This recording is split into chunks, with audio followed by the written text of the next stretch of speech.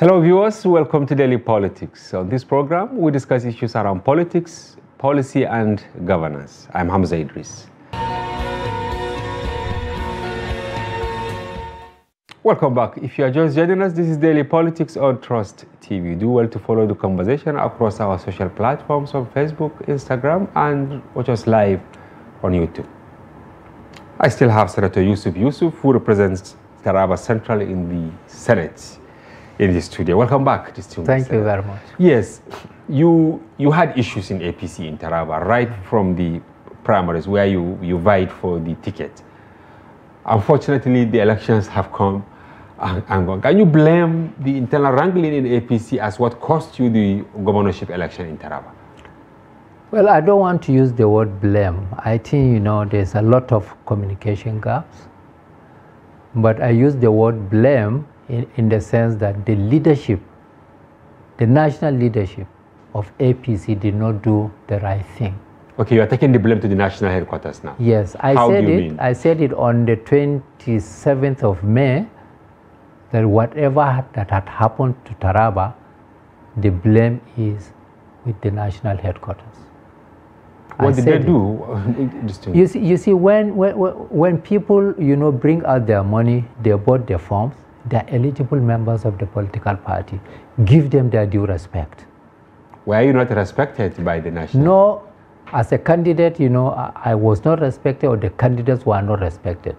Is it that they don't want you to vie for the governorship? Well, maybe court and on court, that is what they don't want, but really, if you say you are going to conduct primary election for your bona fide members who have contributed resources, who have built this party over a period of time, you should be non-partisan.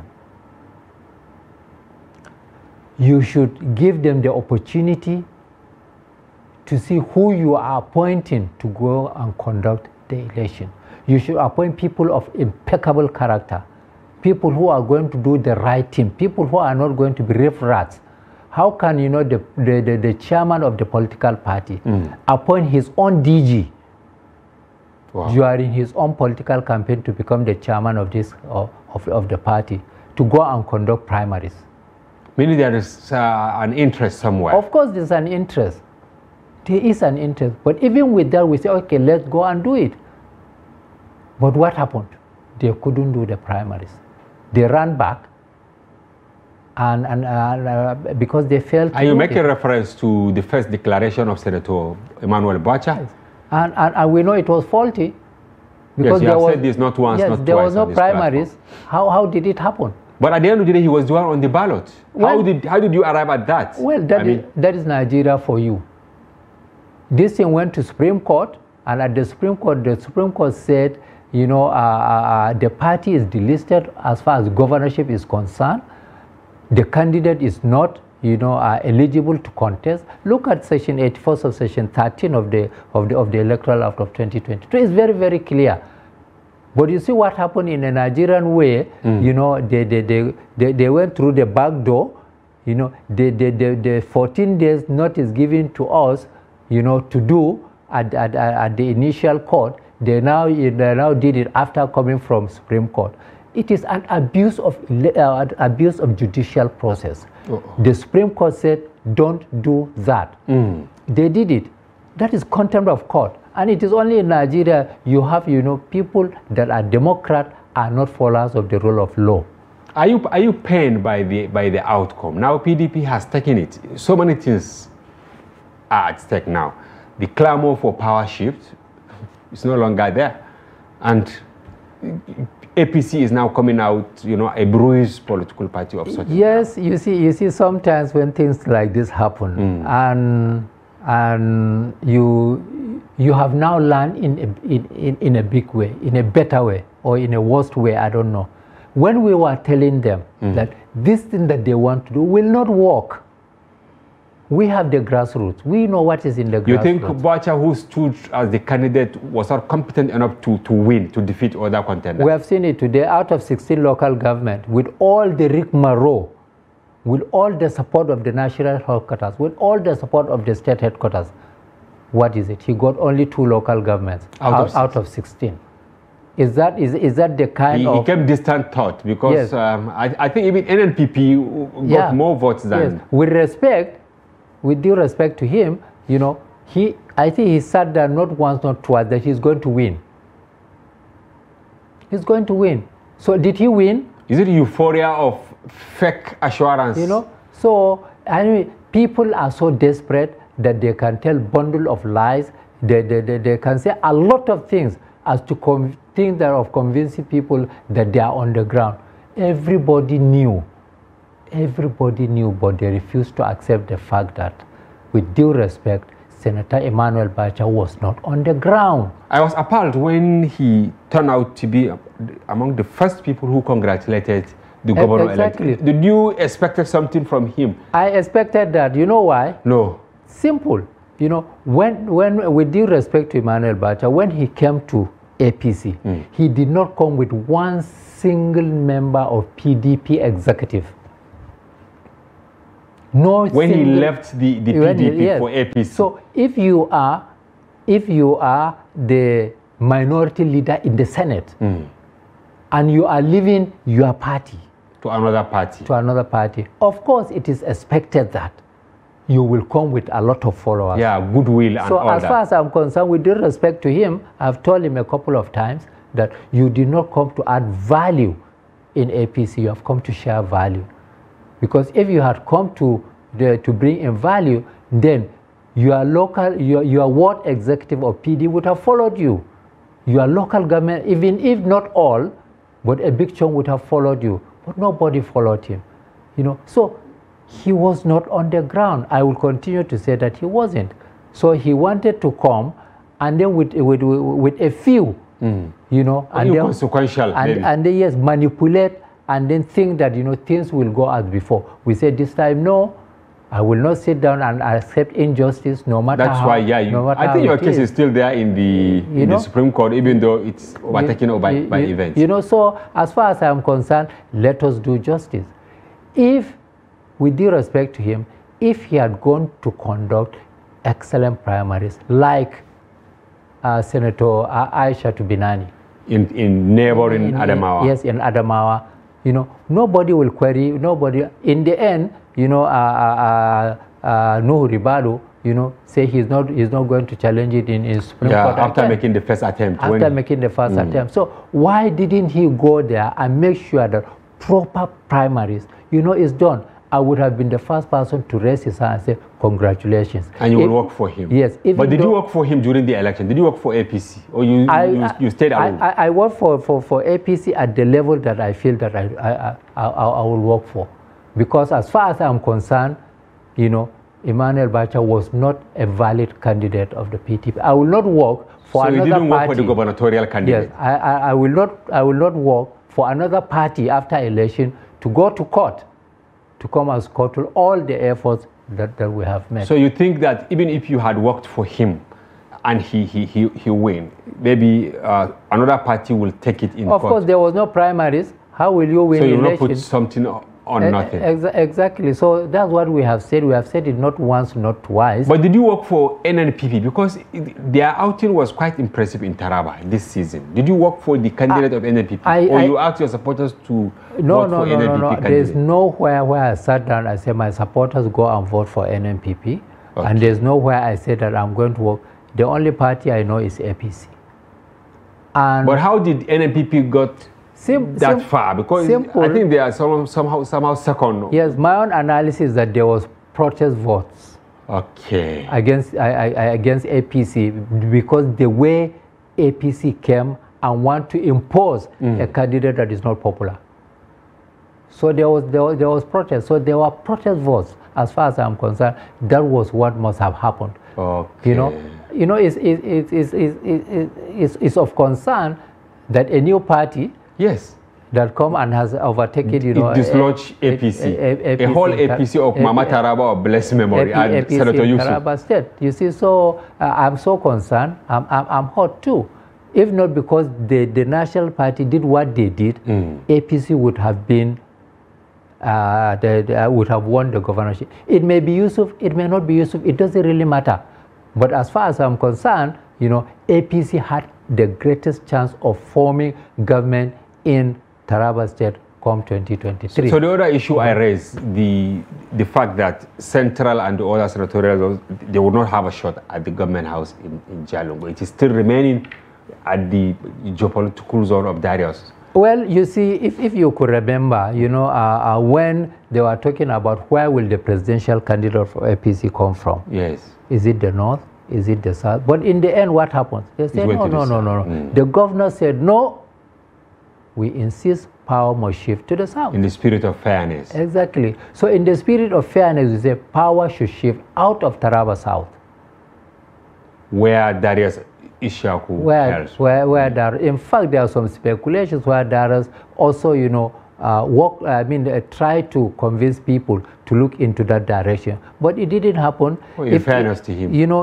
In fairness to him. So the Taraba South has, 8 years, so I thought it is only natural to move to Central. To move either to Central or to the North. And from the Central. Yes. If it comes to Central, fine. If it goes to the North, fair fine. enough. But let us do what is right. Let us do what is credible. Let us do what is honor. I think President Babangida said, even among thieves or crooks, there should be honor. So do you think the PDP governor-elect has the legitimacy, the acceptance of people across Taraba now? Well, it is a difficult thing to say, until, as time unfolds itself, whether, depending on how the court will handle the situation, I'm made to understand, NMPP has gone to court challenging. Yes, because they felt that they won the election. Exactly. So. But do you think they won? Going by their... I'm in APC, I think when something has happened, I think APC too protested. There are certain areas that... But APC came distant thought. Yes, even if you are third, you have your own right, to protest. Labour Party, PDP at the center. Exactly. Challenging APC. So that's what has happened. But, for one to say that, we are credible candidates, we are popular candidates, we have lost because some people did A, B, C, D, and E, IT is begging the... So are you calling for punishment for some people who did a kind of antipathy in Taraba? The best way to punish a politician is to fail him in election. That is the best way to punish a politician. Welcome back. If you are just joining us, this is Daily Politics on Trust TV. Do well to follow us across all our social platforms on Facebook, Twitter, and watch us live on YouTube. I still have Bulama Bukarti, human rights lawyer and fellow at the Tony Blair Institute for Global Change. He joins us from London, and we have in the studio Dr. Kabiru Adamu, security and intelligence expert and managing director, Beacon Consulting. Welcome back to the program. Thank you. Yes, Doctor, before we went on break, you had Bulama saying, whatever we do, not to worry about it, we have to get the security architecture correct. We have to get it right for investors. We have to get it right for economic diversification. We have to get it right for people to live in peace and harmony. Now, talking about Benue, you have had it within a week.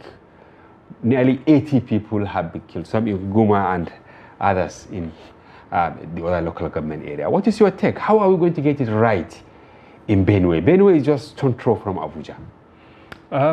So, first off, why are we where we are? Why have we as a people accepted this level of failure? For me, that is significant. If we go into the next administration with this level of acceptance of failure, especially in a very critical area as security, then sadly, we are going to repeat the cycle that happened before President Muhammadu Buhari, into President Muhammadu Buhari, and sadly, that would happen after President Muhammadu Buhari. What am I trying to say?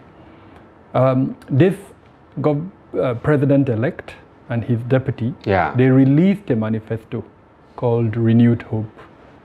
I took time to go through that manifesto.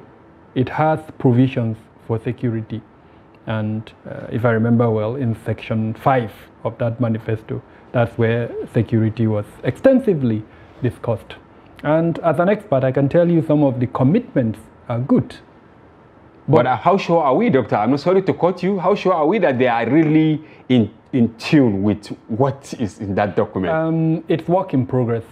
It is not comprehensive enough, and with all sense of responsibility, I will urge them to open up their hearing and acceptance so that they listen to advice from experts and persons who mean well. Bulama has made some very good recommendations. Yes. I have made some as well. There are several persons who understand this issue, who mean well, and who say they should open up. The second thing I want to say is, I learned this from the Europeans. They say trust is good, but control is better. Okay. We have made a mistake in previous times, and we're still making that mistake. You just mentioned that. In fact, I will tell you that in my consultancy, between the 4th and 5th week of March, yes, and the 1st and 2nd weeks of April, about 330 Nigerians have been killed. 330 Nigerians have been killed God. Within a space of 4 weeks. Now, this was between March and April. End of March. End of March. That is, yes, post-election. Very specific. Yeah. I said 4th week and 5th week of March. And then 1st week and 2nd week of April, 330 Nigerians. I don't know any country in the world where you have that number of their citizens being killed, and people behave as if nothing Nobody is happened. saying. When the Naira redesign policy was attempted and the governors felt it was threatening their political existence, we saw what happened. Yeah, they responded actively. They went to court. We saw the Minister of Justice and several others responding. Now, how many of such persons have you seen their response? So that is the point I'm trying to make.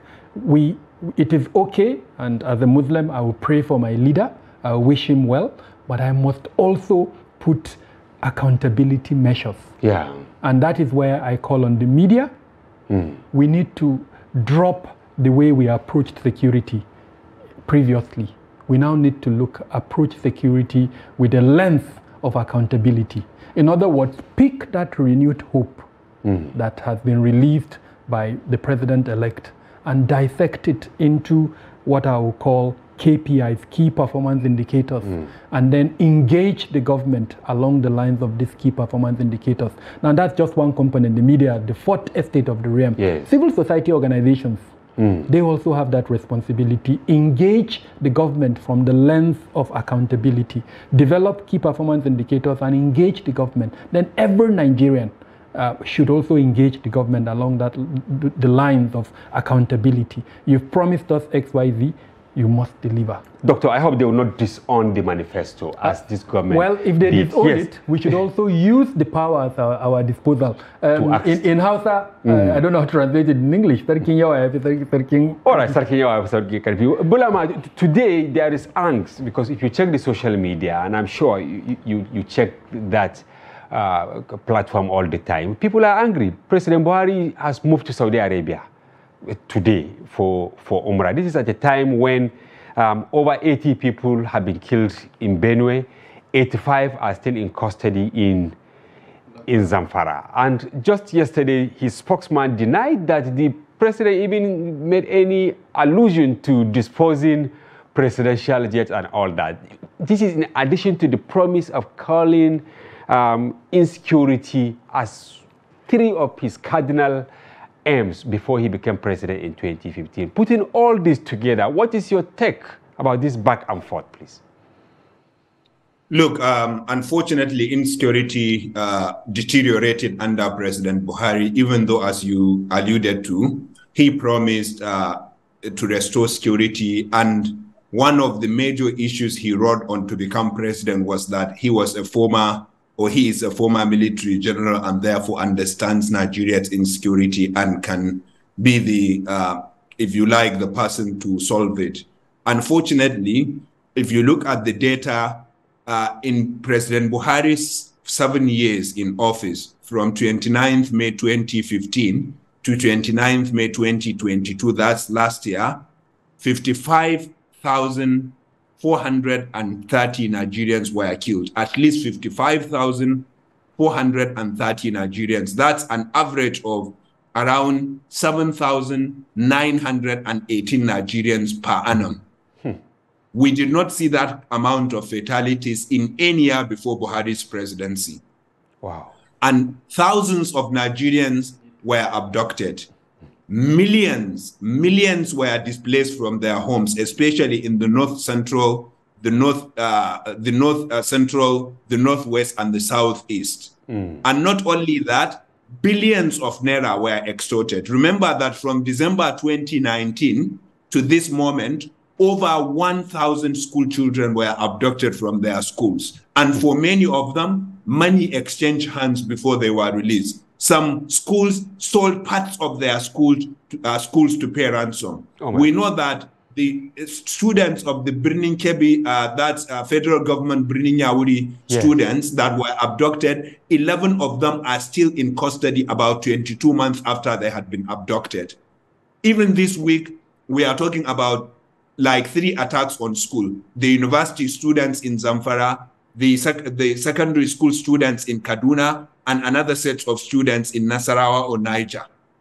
In no country in the world has the amount of kidnappings that happened in Nigeria's Buhari has ever happened. Nowhere in history in the world. Wow. Bulama appeared very angry. Bulama, we have to be a little bit mindful that data sometimes is determined by access. So I know as an example that in 2013, 13,000 Nigerians were killed. And, so we need to qualify that when we say, for instance, that on the average 7,000 Nigerians were killed, which I agree. I mean, when you look at that on the average, of course, when you look at the year Boko Haram became the Jamaat al-Ahl al-Sunnah lil-Dawati wal-Jihad was titled the world's deadliest terror group in the world. So I think we also need to be mindful of that. As against a general statement saying that there is no part of the world. Okay, and it appeared he wanted to say something. Yeah, go ahead, Bulama. Yeah, I mean, I take Dr. Kabiru's point. He makes a mention of the fact that Boko Haram was listed as the deadliest terror group in the world in 2015. In that year, Doctor checked the data, Boko Haram killed 6,000 people. 6,000 people. And now we are talking about an average of 7,918 people per annum. And when I said nowhere in the world, what I made reference to was that nowhere in the world has history ever recorded that a whole school will be abducted, a whole village or a string of villages, all of them will be abducted. We know of times when 300, 400, 500 individuals were reported to have been abducted. Please, doctor, correct me if I am wrong. Where in history have you ever had that amount of abduction? Where in history have you ever had 1,000 students being abducted in a span of months in one country? Yes, and Bulama, and you know, before you started talking on this last question I asked, of course, Doctor also mentioned the 310 people, right? Between ending of March and April. It's actually mind-boggling. Now, talking about things like this not happening anywhere in the world, maybe, Doctor, you should shed more light. Is it really normal for people to just go and abduct with malice and then go away with it? Look at these young children, boys and girls. It is not normal. I remember my point around saying that we should take control and ensure accountability measures for the reason why it has quote unquote become normal is because we have accepted it. Each and every one of us as Nigerians are responsible for what is happening. Yes, the responsibility is in the hands of the government. Section 14, subsection 2 of the Constitution puts that responsibility in the government for the protection of lives and property. But by accepting where the government has failed, we as the people have also allowed it to happen. That's my point. We should hold them to account. We should hold them to account. And how do we do that? Okay. Today, in the media space, narratives have overshadowed the issue of security. Identity is given security. Ethnicity is given. For instance, if security. It is in Benue, we say government. If it is in Kaduna, or herdsmen, they say herdsmen. The same threat element that would kill in Benue is given a different name when it goes to Kaduna.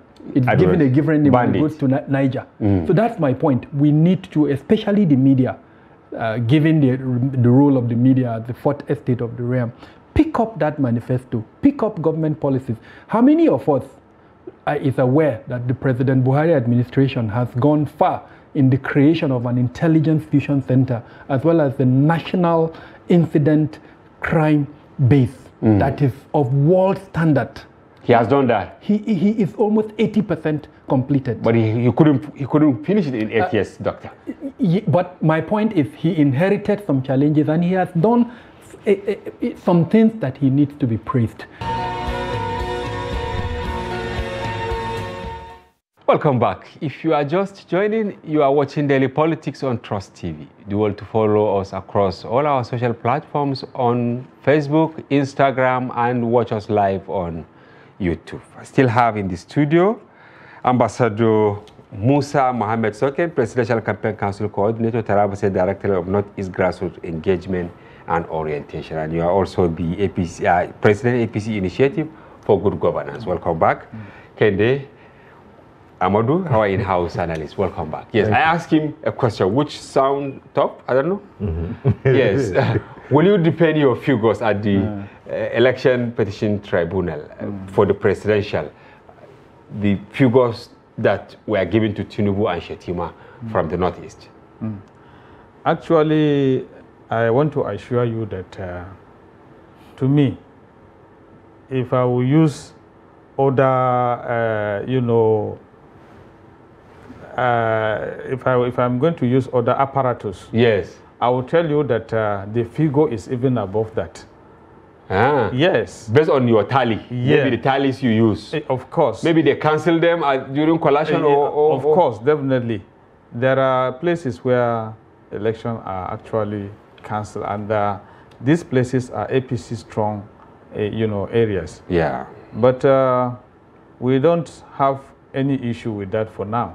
Yeah. Because we have already made the order of the day. So we don't have problem with that. Okay. Kende, you see both APC, Labour Party and PDP, they cited this section that there are two conditions to determine a winner, right? They said a presidential candidate must secure the highest number of votes cast at the election, and then he or she must secure no less than 25% of votes cast in at least 2/3 of all the states of the Federation and the FCT. Is it FCT inclusive or and the FCT? Because Labour Party specifically, they say he didn't win the FCT, and based on that, they shall upturn the result. Are they really turning the laws upside down? They're being clever by half.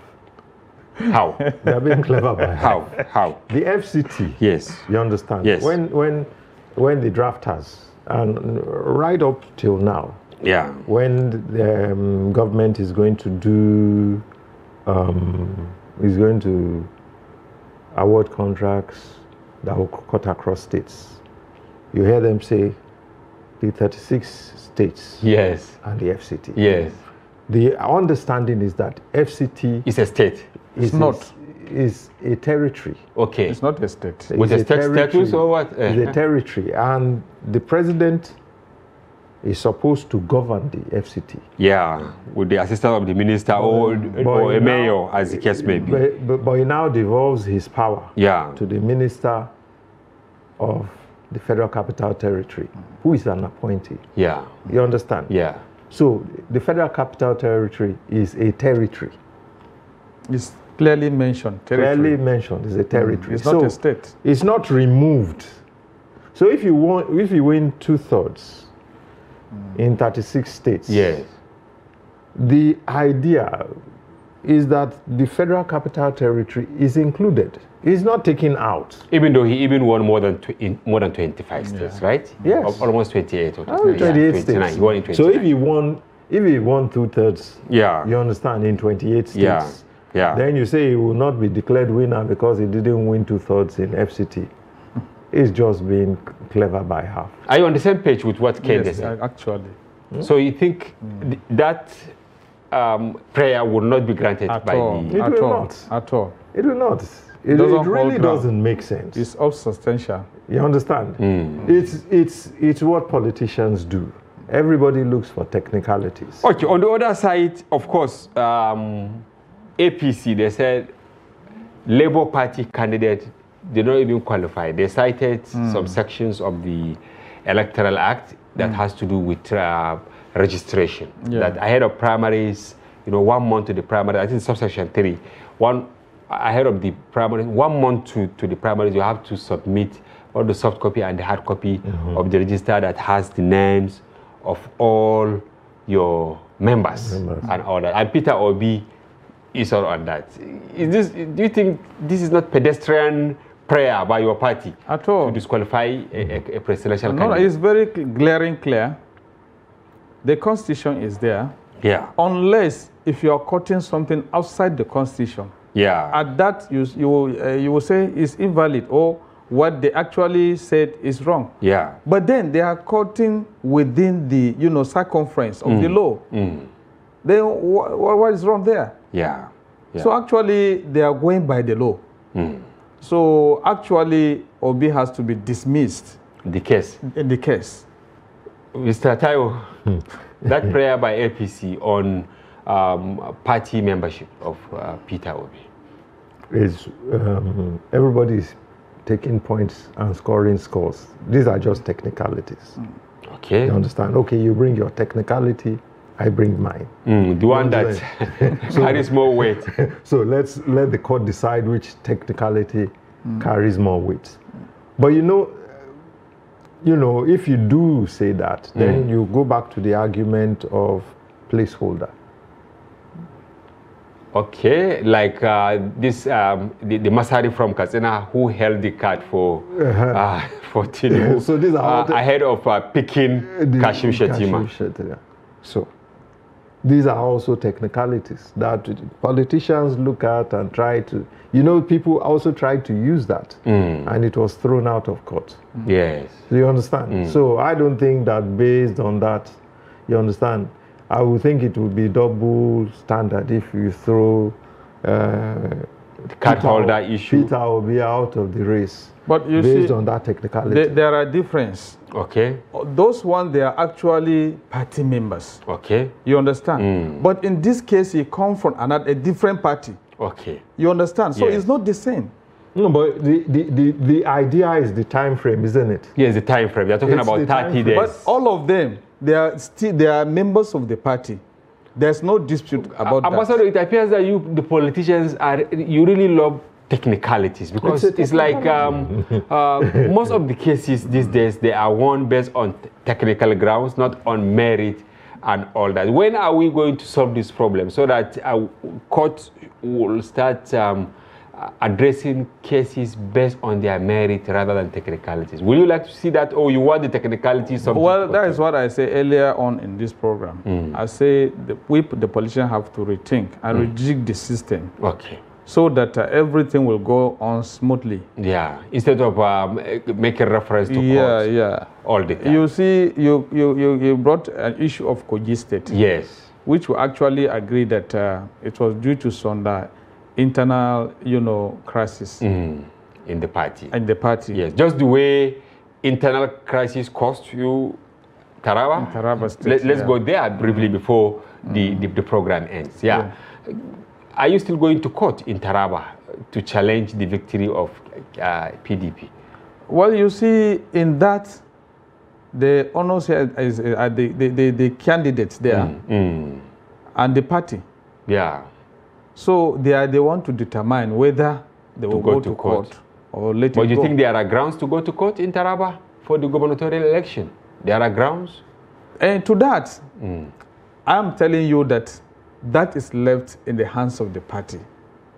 But are you aware there were anti-party activities that actually affected your fortune? Yes, of course. I agree with that, because the process of the primaries, there are a lot of arguments, yes, lot of tussles, that I said from the beginning that these tussles must have to be settled before we go to the polls.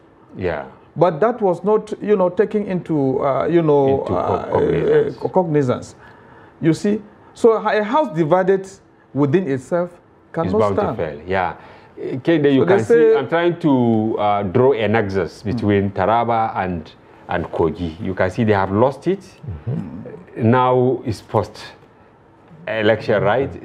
Some are alleging that it was actually the APC that undermined itself in Taraba, just the way APC is about undermining itself in Kogi. How do we get it right? How should leaders of political parties approach internal issues so that they won't have problems going into election? I think I said it earlier. There must be room for negotiation. If there are two camps, and the two camps are determined to cancel themselves, they will not get the result that both of them want. Now Taraba, because Taraba had candidates that would unseat the PDP in that state.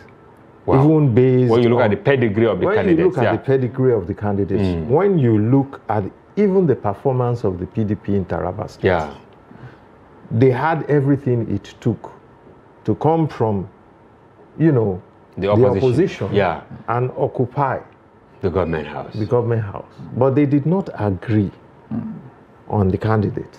I know you are an interested party in neighboring Adamawa, and the election, the supplementary will take place at the weekend. What are your expectations? Have you galvanized forces between Adamawa, Taraba, and the other contiguous states to make it? Well, I want to assure you today that Senator Benani is going to make history. How is she going to make history? Because she's the figures on ground now is that Fintri is leading. No, that was prior to the coming election.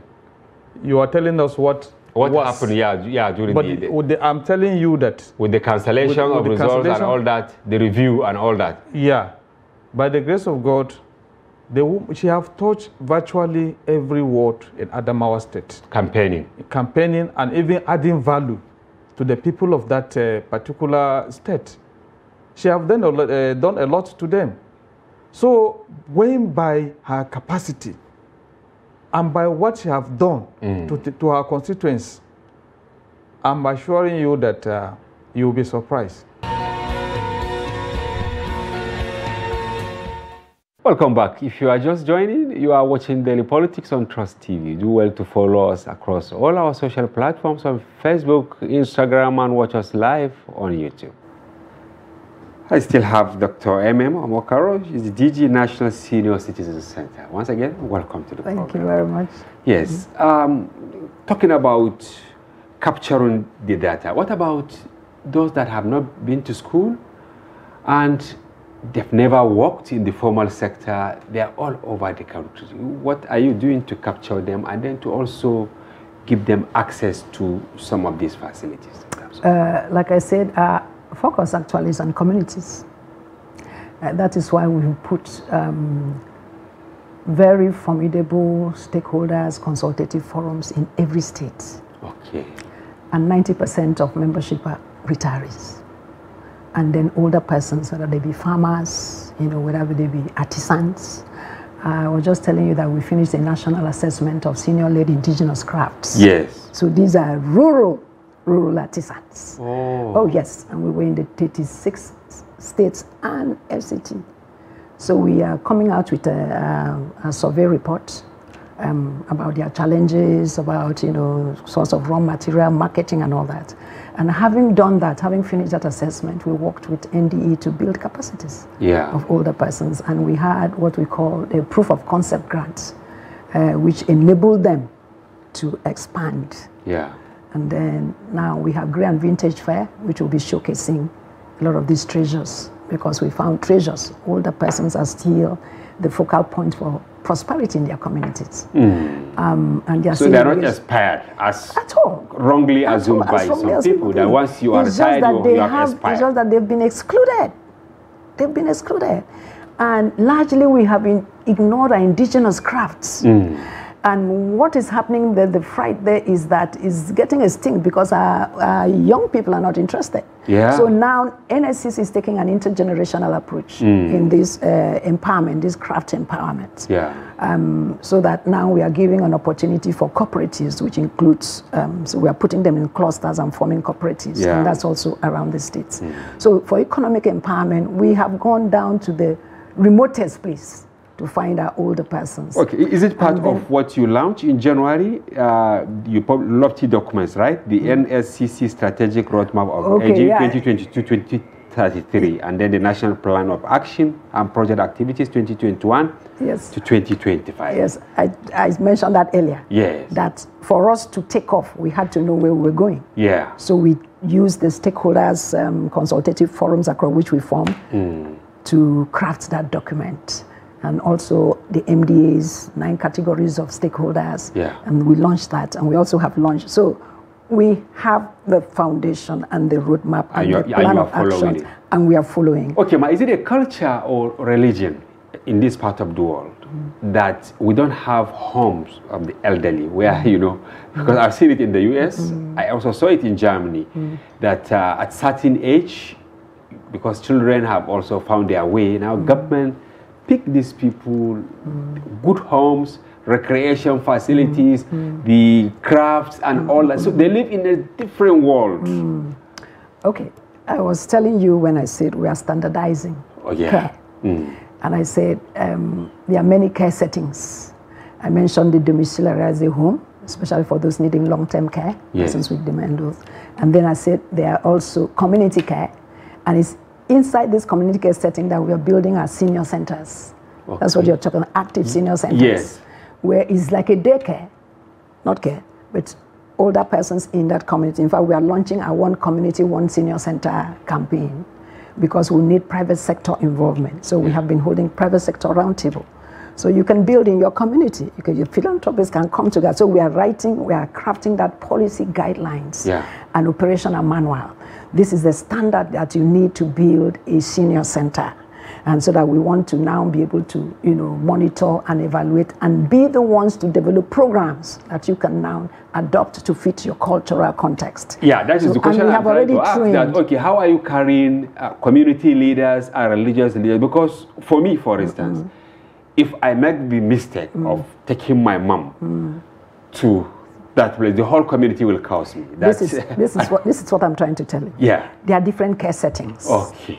And we, as the culture admits, is that people prefer, internationally now, because of COVID, you saw how many died in institutions. Yes. So they are now coming back to prefer aging in place. Aging in place meaning age and grow old where you are familiar with, in the place of your choice. Okay. So that is why we are training caregivers and certifying them and using agency models. And these people are going to have certificates, these caregivers, that they are experts in that area. Different levels, so that we can deploy them to communities and to homes. And will they also operate privately going forward, maybe much later, whereby the agencies you can now private. pay them to come and... The agencies are private agencies. Excellent. It's going to be private agencies. That's why I'm telling you. So we are now developing, in fact, we finished the draft, and we are working with NBTE, you know, so that we can now, you know, pick who trains, who certifies, who is awarding body, all those things. So we are now sanitizing. So any older person or adult children can pick where they want their family to age. You want to stay in the home? Yes, you can get certified caregivers to come to your home and make sure that your home is age friendly and make sure that, you know, they can attend to whatever it is because they are trained depending on the level of the need of and the case management that they see in that home. Or if you choose residential homes, because sometimes, whether you like it or not, the market is opening. Some culture are averse to it, but there are some people who've lived abroad for so long, Nigerians in the diaspora, they are looking for a way to take their mothers to and enjoy professional care so that they can have peace of mind. That market is also opening. So we are also training and certifying private sector who want to open residential facilities. And then for these senior centers that we are talking about, that one is not residential. That one is a care center that you can go for sports, go for recreation, go for interaction with your peers.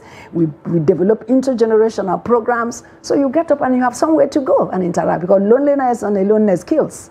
So Nigeria is coming to that place where, because of the National Senior Citizen Center, so many things are put in place. Those structures, those mechanisms. And don't forget that we run a federal system where you have the federal government can do the overarching policy. And when it comes to issues of health, it's in the concurrent list. So you must persuade the states. You must, work with the state, build capacity, and then align with state and local governments so they can adopt the act, domesticate the act, and also you have that free way to partner with the states and then do what you need to do. Okay, Mike, earlier you mentioned health, right? Yeah. Now, transportation. I know in other climes, older people, they have this special card that, while traveling, they don't need to pay. Just I tell you that NSCC, I said, is looking at multi-sectoral and is looking at aging as a development issue. Yes. So, and I told you that we are building capacities and creating partnership in all the MDAs. Yes. So when it comes to age-friendly transportation, age-friendly housing, and age-friendly environment, we are working with NIMSI to develop this card that you're talking about. Okay. Because we had that presidential directive, that declaration, that we should progressively register older persons so that cards can be issued to them to be able to access discounts and and concessions, public transportation, and train, priority treatment in public spaces, train and all that. So we have gone far on that. We've even developed a dummy, looking for where is the pool of money going to come from for that. Because that is the other question I wanted. So now that ask. is where we are, and then very soon, NIMS is really working very hard with us. Now that's National Identity Management because that's just statutory mandate. Okay, that is mandate. a commission. That's just yours is a center, right? Yes, it's a center. But with the mandate is huge. What is your relationship with your mother ministry? Don't you think you deserve to have a ministry of your own? Well, now I tell you that it is my minister, just Sadiya Umar Farouk. Many ministers came before her. Humanitarian Affairs was just founded some few years back. Buhari created the Ministry of Humanitarian. And advocates had been advocating for, but she came in and she facilitated, the inauguration of this and this establishment of this National Senior Citizen Center. So that's the kudos to my ministry. But it appears the ministry is overloaded. What we have done now is that the ministry is partnering with us. Wherever you see any national social investment program, the grant for poor and vulnerable, older persons are given a percentage. So across this country, older persons have received that grant for the poor and vulnerable, that one-off grants. And right now we are working together with the ministry to now, mainstream some flagship programs into their NSIP programs. So that older persons also, will be targeted as beneficiaries of the NSIP program. For instance, the entrepreneurship program. And I told you what we have done in entrepreneurship. So some of those programs are going to be mainstreamed into the. Okay, what about those that are too old to do any other thing? Yes. Is it that there are plans for them to be getting some incentives, cash incentives, in the meantime? So part of what we are discussing. Okay. I want to say that some percentage of older persons are in the conditional household grants. They are giving those grants to households. So, but we have moved and we are pushing. And I think I have the green lights, that older persons will be given a standalone social safety net. So we want to see that happen. So that the older persons that are really poor and vulnerable, and this is end of life, so that it has to be a kind of social register that they don't exit because they are end of life, unlike other social register. Yes, that at certain level. At some point you have to exit because you are okay now. This one should be terminal, because it happens in other climes. So which means it has to be really those older persons that need social care, and they are really poor and really vulnerable. If I understand, what you are trying to do is that some old people, you see them praying that they should die because they feel so neglected, so neglected, so they prefer to die than to live. But help has come because before now, nobody even noticed that they were older people. Before now, there was no visibility at all. Before now, it was total discrimination. Why? Because traditionally, it's a family that took care of older people. So over the years, that was the history we had. So is it that you are trying to now relieve the families from taking on the whole burden? Yes, we are trying to relieve the burden of care. In other language, we're trying to strengthen family to care, and at the same time also take the part that government should take. Because older persons are also citizens of the country. So where you have a primary healthcare center that mainstream geriatric care, it means that the older person can walk to the nearest primary healthcare center and have healthcare that is appropriate. And it's like a full compensation for what they have done, their contribution for serving. And then health insurance also, they can be covered. Welcome back. If you are just joining us, this is Daily Politics on Trust TV. Do well to follow the conversation across our social platforms on Facebook, Instagram, and watch us live on YouTube. I still have Kenneth Eze, who is the convener of Speak Africa, right? Speak Out Africa. Speak Out Africa, yeah. And we have Barrister Sam Kagbo, a senior advocate of Nigeria, who joins us virtually from Sokoto. Barrister, before we went on break, Kenneth read something for us, actually, the layman. He said the Article D there is actually something that differentiates the states and the FCT. Assuming they said an FCT, clear. But that Article D is like saying for you to be declared president, you must also win in the FCT. You must get that 25%. Can you shed light on this so that some of us, the laymen, will understand the meaning of that article? I did not study English language. I am not in a position to go into a definite article or indefinite article. But like I said, Nigeria is defined as 36 states and the federal capital. That is how it is defined. When you say, what is Nigeria? That should be your answer. Okay. It cannot say 36 states and an FCT. No. It is 36 states of the federation and the federal capital. That is the definition of Nigeria. And the presidency is about what?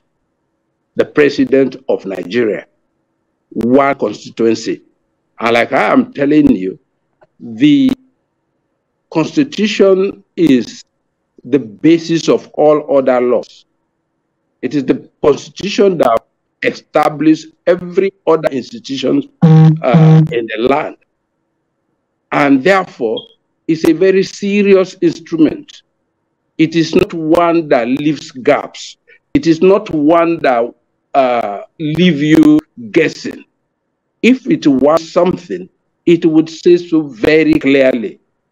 Have you gone through that very particular section 34 as to the time and the particulars it gives into about the elections? If this does not happen, what happens? Yeah. Assuming you have the first election, you don't have a clear winner. You see what he talked about. If the person is one, if the candidates are two, if it's more than two, it stated all of those provisions clearly because what? It did not want anybody to guess. It made it very clear. The same thing with the issue. If it had wanted to make the FCT a special case, a special trial, it will say so. It would not leave it to the extrapolations or grammatical, what do you call it now, construction of wise men. No. The Constitution speaks what it says and what it wants to say. All right. That is the way it is. All right. And mind you, earlier cases have also come. And those cases are about what? In Ogun State, some local governments were in an election. Some local state was cancelled. In Kano, a state was cancelled. And these other issues also came up as to say, why he did not score the quota the 25%, the Supreme Court said, oh no. Yeah. As long as you have the number from among these wards, the states and the FCT, if you have 24, you've coast along. That is what the Supreme Court has said. All right. The other issue I want to raise with you. Why would we now start thinking to say if you have 100% of the vote in all the 36 states of the federation and you do not have 25% of Abuja, you are not a winner? Seriously? All right. The other issue I want to raise with we are you talking about is the people's mandate, you know, the people's vote, yes, subjected to what? PDP and Allied People's Movement, APM, and then Action Alliance. They are all challenging Tinubu's victory based on this. But the other issue that all of them also raise is that the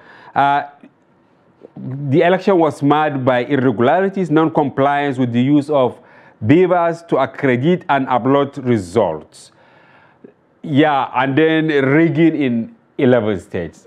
Now, yeah, and that is the allegation by Labour Party. Now, what will you say on this issue of uploading the result using IREF and then accreditation using beavers? Are these enough grounds for these political parties to upturn the outcome of the election? Accreditation is fundamental. It's a must because it's part of the election. Okay. And you must use the beavers. If you do not use the beavers, that election, wherever it is conducted without the beavers, that election will be counted. All right. So on the issue of the beavers, I am saying that is very fundamental, very, very necessary. But let's talk about where does the election end? You have processes before the election, during the election, and after the election. Elections are conducted at the polling units. That is where you have elections. And that is where you declare results. You do not return a winner at the polling unit, but you declare results there. And the other layers that cascade into the declaration and return are only what? Collators of the result at the polling unit. So the only necessary and most important aspect is what happened at the polling unit. Okay. If you have evidence of any irregularities or any non-compliance that actually affected the results of the election at any polling unit, you have your day. And definitely that particular polling unit, the election that would be voided and the votes cancelled. Yeah. The issue of the IREF is post-election. After you would have declared the results, you have issued the results, you have entered the results in the electoral form, the result form, which is EC8A, either A or A1 or A2, depending on the election. You give each party a copy, because each party is supposed to have what? A candidate at the election. So after you announce the election, you've counted, you've announced the election, and you've given the parties the elections there, the posting of the election to the IREF is for the integrity, yes, of the process, so that those who do not have the opportunity of going around the country and did not have the opportunity and couldn't have been in all the polling units could, on the click of a button, cross-check and see the results as they have been what? Uploaded.